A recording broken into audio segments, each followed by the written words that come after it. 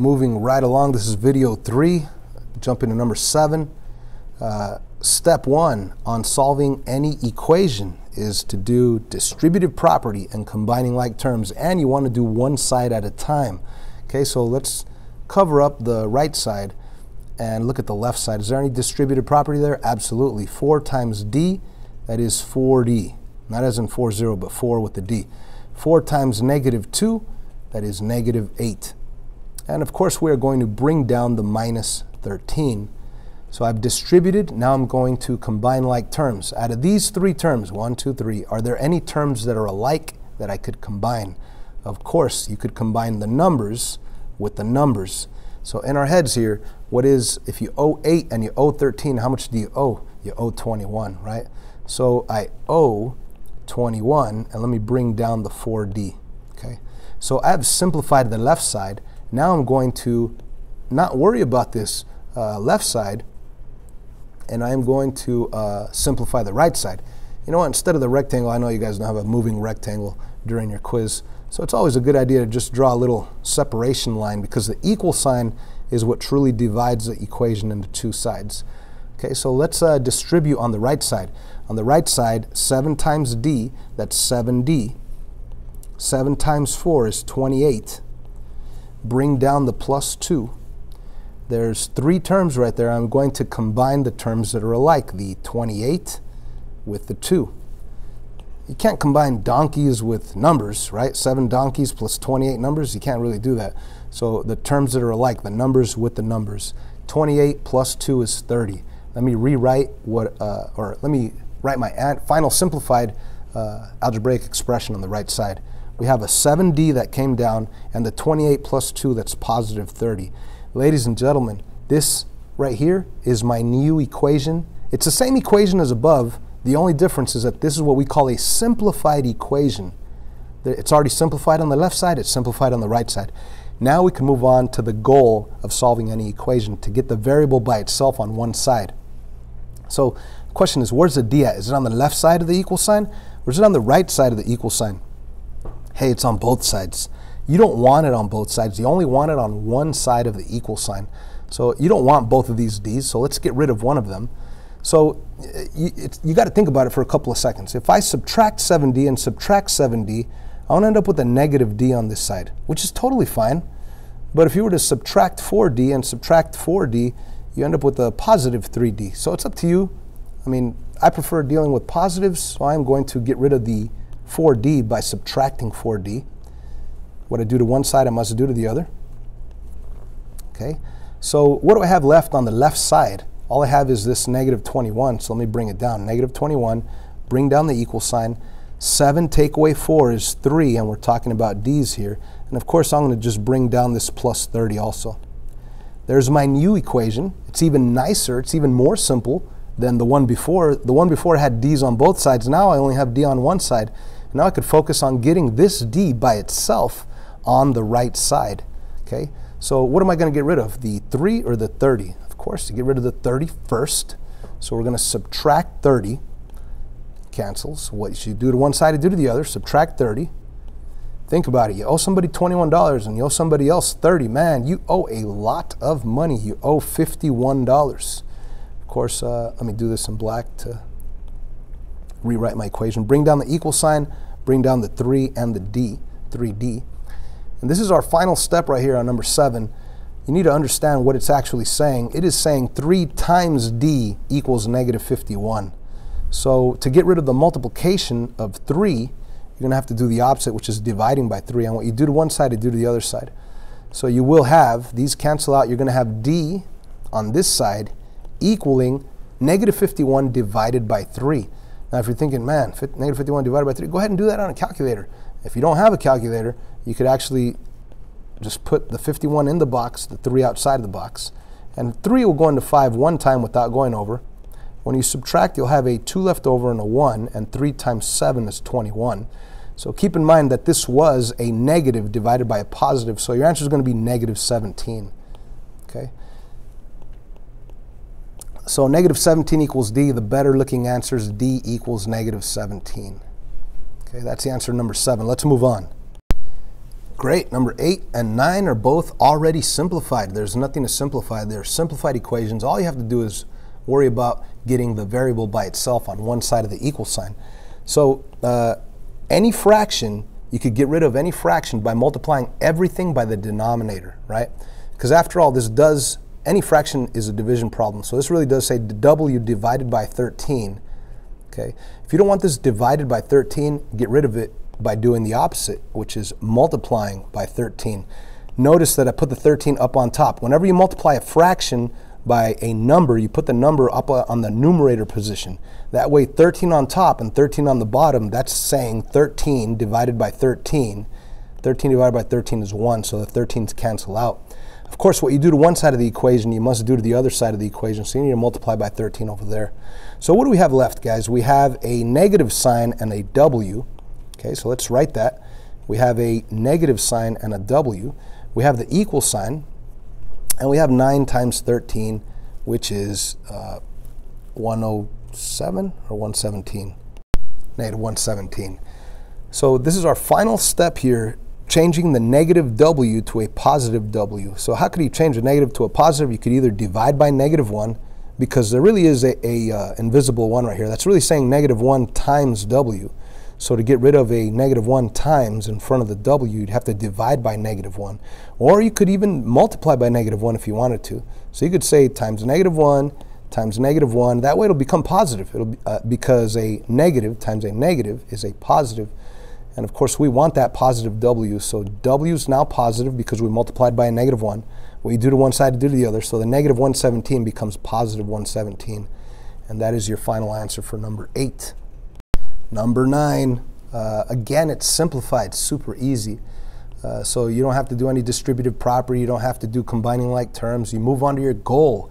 What's your goal? Get v by itself on one side of the equal sign. Here's the equal sign. Where's v at? Where the v at, yo? It's on the right side, okay? So let's get rid of this 19. How do you get rid of the 19? You subtract 19, okay? Cancels out. 19 take away 19 is 0. Of course, it's off balance right now. What you do to one side, you must do to the other side. So you owe $7, you owe $19. You're going to owe a lot of money. You're going to owe $26. The equal sign comes down. The v comes down. What else is there to do? Nothing. You're done. That's it. V equals negative 26. But write it that way with the v on the left side and negative 26 on the right side. We are done. Let's move on. Number 10, again, it is simplified. There is no distributive property. There is no combining like terms. On the right side, no distributive property, no combining like terms. And yes, we have fractions. Awesome. I love fractions. Why? Because it scares so many people, but yeah, it's so easy to get rid of. Remember, whenever you have a fraction, multiply everything by the denominator to get rid of it, right? So if you multiply everything by -5, you'll be able to get rid of the fraction. Let me show you. Let's multiply everything times -5, put it up on the numerator position, times -5, just squeeze it in there, times -5, everything by -5. You're going to have a new equation that reads p, because the -5 and the -5 cancel out, no more fraction, it's just a nice beautiful p. And 5 times 2 is 10, and 10 times -5 is -50. See how easy that is? And of course, we could subtract 10 to get the p by itself, and we have p equals -60. And that, ladies and gentlemen, is your answer. Again, you might want to draw a little line showing the left side and the right side of the equal sign. Is this the only way to do this problem? No, there's many other ways of doing it. Let me show you one that might be a little easier for you, but we'll get the same answer, -60. Let me rewrite the question. So there's the exact question right here on the side. Let me put a line right here. Let me show you how to get the same exact answer, but maybe slightly different. Instead of multiplying everything by negative, yeah, we don't want fractions, and we're going to get rid of the fractions. But what's it easier to do? Multiply 3 things by -5, or only multiplying 2 things? I hope you recognize that multiplying 2 things is easier. So in other words, it's really simple to get rid of this +2. How do you get rid of the +2? Well, by doing the opposite, -2. What you do to one side, you do to the other side. Let's rewrite the equation. We have a p divided by -5 equaling 8. Okay, so now let's get rid of the fraction. If you don't want the fraction that's over -5, well, let's get rid of that -5 by multiplying by -5. And we do to one side, we do to the other side, multiply by -5. So yes, of course, the negative 5's cancel. We have the nice, beautiful p left over. The equal sign comes down, and 8 times negative 5, that is negative 40. You get the same exact answer. It's just done a little bit differently, but it's up to you. Let's move on to number 11. Wow, this one's kind of ugly. It's pixelish. Anyhow, let's get rid of all these fractions by multiplying everything by the denominator of the fraction that you want to get rid of. Now, what you're supposed to do is think, if I'm able to find the LCD, the lowest common denominator, and multiply everything by the lowest common denominator, it'll get rid of all fractions at once, okay? Now, you don't have to get rid of all fractions at once, but actually, I'll show you both ways. So right here, the LCD. The LCD is 8. Now, why is it 8? Well, because 8 is already 8, and 2 could become 8 by multiplying by 4, okay? So, let's say you had an extra fraction. I know we don't, but let's say we had a plus 1/6, right? Then your LCD would not be able to be 8, right? 8 is already 8. 2 could change to 8, but 6 cannot become 8. So you'd have to think about the numbers, a certain number that all the numbers could be changed to. So if you had 2, 8, 8, and 6, all denominators, your LCD would be 24. Because 8 times 3 is 24, 6 times 4 is 24, and 2 times 12 is 24. So it all depends on your LCD. And on this section of chapter 2, they pretty much give you the biggest number being the LCD all the time. So it's pretty easy on this section. So multiply all fractions by that LCD. So let's multiply everything by 8. This times 8, that times 8, this times 8, everything by 8. And 8 on top with the 2 on the bottom, that's really saying 8 divided by 2. And 8 divided by 2 is 4. And of course, you're going to have a 4 up on top, not on the bottom. Over here, 8 divided by 8 is 1. Over here, 8 divided by 8 is 1. So what do we really have left? What's our new equation? Well, we do have a 4 left over on top multiplied by 1 multiplied by y. So 4 times 1 times y, that is simply 4y. And then we have the minus sign, and we have a 1 right there because the 8's canceled. There's only a 1 left over. Over here, the 8's cancel, the 7's left over. The equal sign's right there. So there's our new simplified equation. So 11 originally might have scared you. Now it's a piece of cake, right? Let's subtract or get rid of that minus 1 by doing the opposite, plus 1. What you do to one side, you do to the other side.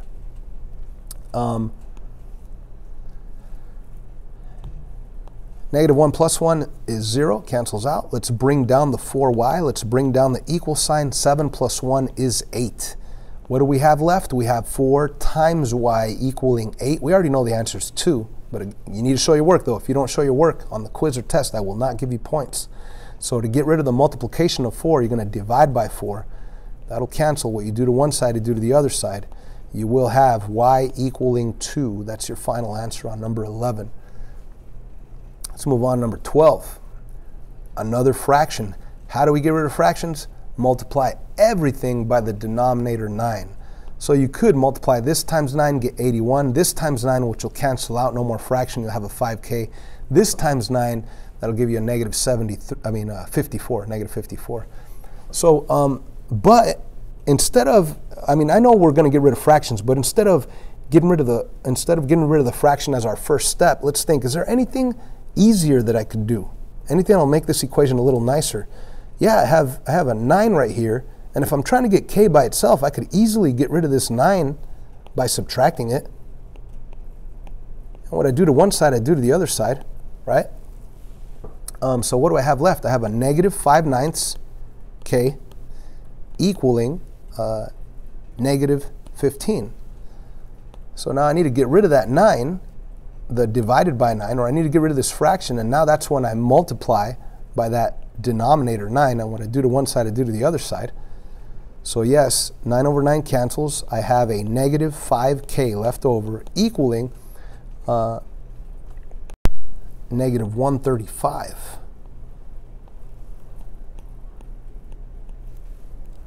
So for my final step here, and again, remember the equal sign is coming straight down so I could stay organized. For my final step, I am going to recognize that I'm multiplying by negative 5, so I need to divide by negative 5, divide by negative 5. and k equals, of course you could use a calculator, guys, and a negative divided by negative is a positive. And with the calculator, you'll get positive 27 as an answer right here. Could we have done this one differently? Yeah, we didn't have to get the 9 to get rid of the 9 first. You could have multiplied everything by the denominator. So let me rewrite it.